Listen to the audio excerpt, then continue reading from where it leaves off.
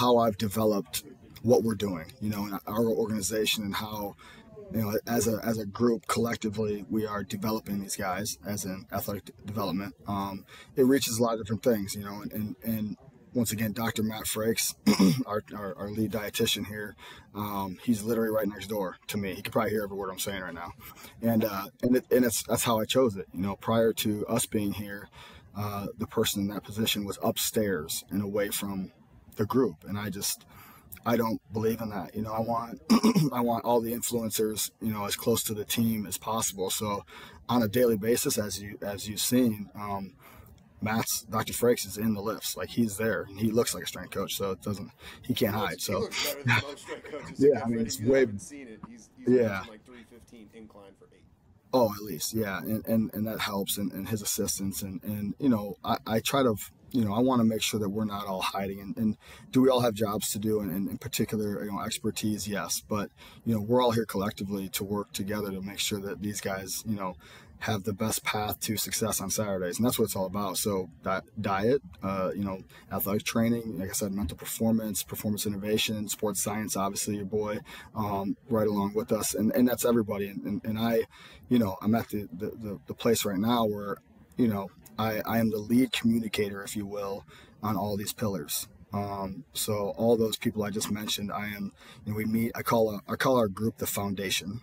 So I have our email group is named the foundation. So, we are the foundation of the organization. Without all of us basement people that, as put in the daily work with the student athletes, the organization will move forward. So we need all of us on the same page and working together. And obviously it starts from the top. It starts from Coach Kelly, and I've been with him for 20 years. Like, it's just, I kind of, Is your wife jealous? I've been with her for 22 years. Oh, okay. So we were together in high school. So 20, I might be wrong on that. What's the math? 2000, 2001, a long time. So married for 15 and beyond that. So maybe it's 23. I have no idea. Long enough where we're good. She's the only reason that I walked on the team at Central Michigan. She was basically like, hey, you're soft as hell if you don't freaking try to do this. Because I know you want to do something in college. Like, you want to play a sport, don't you? And I was like, yeah, I think so. She's like, well, do it, you soft ass. So I did it, and then I guess the rest is history. But it's truly where it starts from is Coach Kelly. You know what I mean? I mean, he provides us and me the opportunity to do this. And when he got this job and said, Jake, let's roll, he said, who do you need? And I already had told him. So it was already on his desk. He knew who I needed, and he just said, all right, let's go get him. And hired all my people, and from there we're just trying to continue to grow. Yeah, shout out Coach Kelly, because again, seeing from a 10,000-foot view, your guys' interaction when he was there, like, it just seemed like a strength coach's dream. And I think just about everybody saw it, and whether you'll admit it or not, I'll call it strength coach porn, because when I saw, I think the DC was the one that was like, hold up the catapult report, and was like, yeah, this is like, man, like, that's just awesome.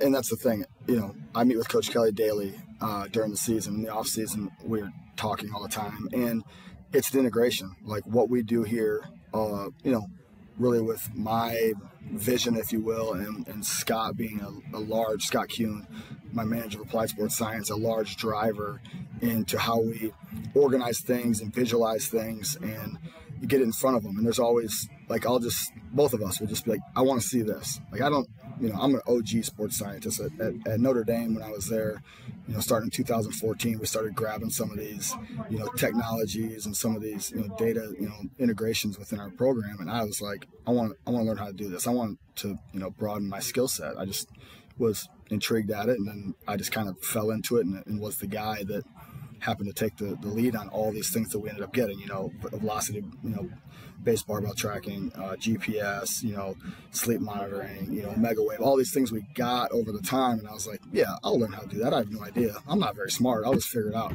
So, but anyways, having Scott here, I'm not very smart. So that's why I got him. I just try to say, like, hey, I think I want to see this, and what's it look like? And then he'll go, he'll go crazy, and 30 minutes later he'll yell from 2 offices down, "Hey Jake!" And then we'll get together, and it's a good thing, and we'll look at it, and then I'll present it to Coach Kelly and rock and roll, and then hopefully it leads to success. And so far, we've done okay. I'm not gonna lie, I did actually count this week because Coach Kelly, if we happen to have success on Saturday, will be he'll have his 300th win as a head coach. And I saw something, it was online, like there's only 12 football coaches ever in any division that has that many wins. And so I was like, I wonder how many I've been a part of. And so actually I'm 170 I've been a part of. I haven't hopefully provided something to it, but so I'll be at 171, God willing, after this weekend. So it's got to mean something. I got to see. I think I know what it looks like at least. Yeah, you know what it looks like a little bit. And to anybody that's listening that didn't have the prior knowledge that I have, that I'm going to share with you, one of the funniest things that I'll never forget from our encounter the first time we met was when you were like, "Yeah, I practiced football," and then you interrupted yourself again. "Yeah, I played, but I didn't actually play in the game, so I just practiced." Yeah, I'm quite obviously being a father of 6, and I got a lot of dad jokes or just whatever you want to call it. My humor is, I can go any way you want. Really, I'm pretty comfortable with who I am, and you can tell I like to have a good time and like to kind of just, be who you are. And but that's I try to always. That's one of the things I say in front of the recruits all the time, and they like, "What are you talking? What does that mean?" And I'm like, "I'm a walk-on. I didn't play. Like, do you get it? Like, this is who I am." So I've basically been the same size since I was in 7th grade, and this is just what I am. And I try hard. I tried hard. And I got a scholarship for 1 year, but it's purely on my ability to coach the guys that actually had the ability. So, anyways, how do you utilize that personality to? Like you said, you were coaching guys as a player, and now you're I'm not calling you the head of the foundation, if that's what you want to call it, whatever. But, that's what I am. Okay, there you go. You are then. Okay. How do you utilize that personality to bring everybody together? Because like you said, there are long hours, and there's nothing wrong with doing all of those hard work and stuff together. How do you use that to build the camaraderie within the foundation? Well, I think one, I've experienced a lot of success. I've experienced a lot of things with Coach Kelly, and that kind of, I guess, gives me instant respect or whatever you want to call it, credit, street cred right away, that I know, or at least can pretty much come to a conclusion on what he wants, because that's where it starts. I know that we're all going to have our expertise, like I said, and say in what we do as an organization, but I got a pretty good ear to Coach Kelly, and at least a line of communication at the least. And then from there, he is driving me to make sure that, we have success, and these different, pillars, if you will, or whatever you want to call them, are doing their jobs. And so, I think that doing that and having, who I am as far as like people know that I will work. Like I am, like I said, I'm a grunt. Like I don't know anything else but to put my head down and work, not really say a word. I don't like to talk that much. I just want to get the job done. But I also, I think I have a personality that people are okay with coming to me, and having, because I tell them, like, listen, I want to know what you're thinking. I don't want in any of my guys, I don't want to just, you guys say, yes, oh yeah, that sounds great. Because shit, half the time, I don't know what I'm talking about. Like, does this look good? You got to tell me, man. Should we be running, is this 3 sets of 5, 3 sets of 8, 100? What do you, just let me know. Like, if I'm off, let me know. And I think that's why, biased, I think my staff and my guys and my people around me are so good, because they know that, and they're not afraid to speak up when prompted, because I need help. We all need help. And that's where I think both my personality, if you will, is inviting enough for that, but also it's like, this is the standard, and I'm going to live up to it harder than anybody else. I'm going to do the right things. I'm going to be here early. I'm going to tie my shoes when I'm on the floor. I'm going to boom, boom, boom, boom. All these things that we talk about and preach. The only thing I'm missing is I don't sleep. We talk about sleep a lot.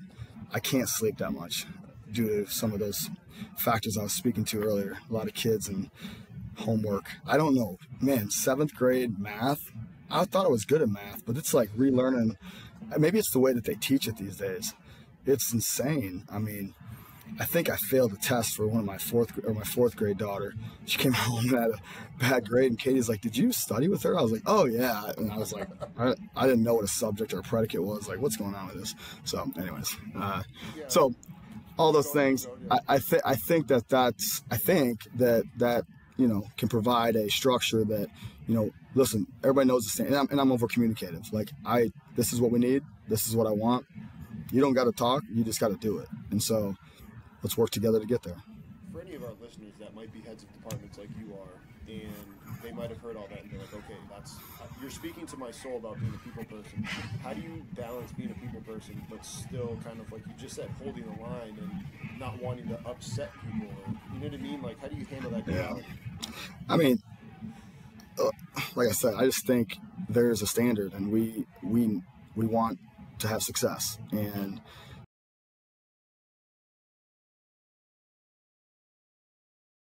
congratulations on making it to the end of the video. Why don't you celebrate by watching more videos just like it? You can also help us on our quest to placate the algorithm gods by liking, sharing, subscribing, and commenting. Thank you.